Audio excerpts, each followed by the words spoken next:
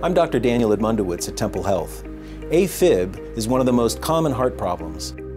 A heart that's electrically out of sync can lead to blood clots forming in certain heart chambers that can then travel to the brain, raising the risk of stroke.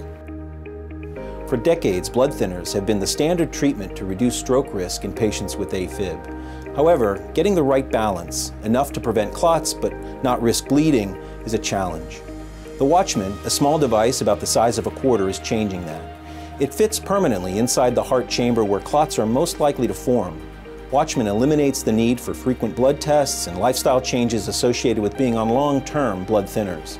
And in clinical trials, 9 out of 10 patients could stop taking the blood thinner warfarin just 45 days after getting the Watchman, without an increased risk of stroke from AFib.